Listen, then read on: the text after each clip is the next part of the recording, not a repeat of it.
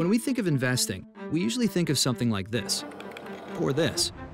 Today, the Atlantic Rethink and NUVEEN have brought together experts, financial advisors, and investors to talk about a different kind of investment, like this eco-friendly vineyard, or this bridge that connects hundreds of thousands of passengers a day. Investments that make money, but also do good. Let's call this film Good Returns, a story about responsible investing. Responsible investing goes by many, many terms. SRI. Green, values-based. Impact investing. ESG. It's the alphabet soup that we have to deal with. But for real, what is it? It's a way to invest, but using your moral compass and your values. When I first heard about responsible investing, I was definitely skeptical. Almost sounds like an oxymoron. There are a number of myths around responsible investing. It's for wimps, Progressive. Millennials. people who are not financially savvy, tree-hugging stuff. it's for people who don't care about their return. Let's just set everyone straight.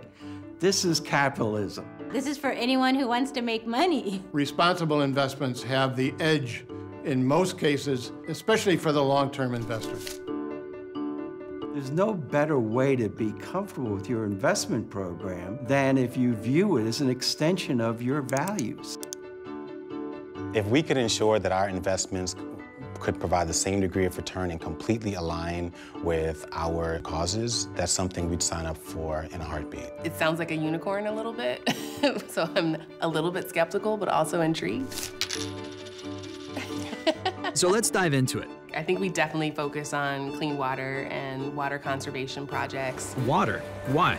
There's not enough of it, and it's all in the wrong place. Like at the Oasis Vineyard in Central California, where water is, well, scarce. The vineyard encompasses 1,800 acres and is comprised of 12 different grape varietals. There are lots of complexities involved in growing grapes. You're playing chess against Mother Nature to create something that's magic in a bottle. When we acquired the Oasis Vineyard, the water conveyance system had grown antiquated. The canals and reservoirs were losing thousands of gallons of water a week at a cost of hundreds of thousands of dollars. Something had to be done. Like a capital investment to line the entire irrigation system. By lining the canals and reservoirs, we're saving thousands and thousands of gallons on a weekly basis. Our projected return on the investment in the lining is 10 times cost. Impressive. So it makes sense that in a recent study from NUVEEN, 52% of investors would, returns being equal, likely put all of their holdings in a responsible investing portfolio.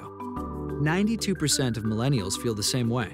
And yet financial advisors are recommending even fewer responsible investments than they were a year ago. That's because investors have to completely restructure their portfolios, right? That's actually incorrect. Responsible investment portfolios are built out of the exact same building blocks that any financial advisor would use. Stocks, bonds. Mutual funds, exchange-traded funds.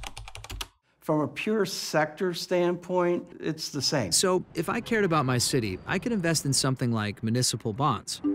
Enter this drawbridge, known as Old Lefty. I think you might have made that up. I did. It's most commonly referred to as the Lefty-O'Doul Bridge.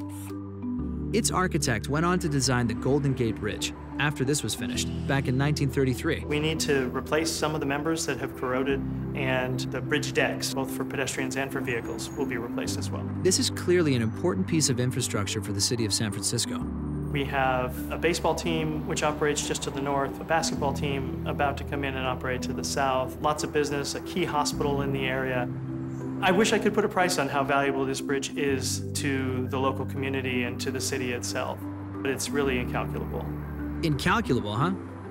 Any way to measure that? Everything is built on data and sets of big data. What we're trying to do is understand how environmental, social, and governance data points impact the companies that our clients own in their portfolios. I'd love to see updates on those things just as much as I would love to see updates on our investment performances. Now we can actually dig in, dive in, and figure out, is this investment actually having a positive impact? And guess what? The results are there, the evidence is there, and the outcomes are absolutely there as well. Outcomes like emissions reductions through green buildings, more jobs, more public green space, and fewer cars on the road. This will be the way of the future of investing. It's exciting for us. I'm ready to dig in and learn more. Our thoughts exactly.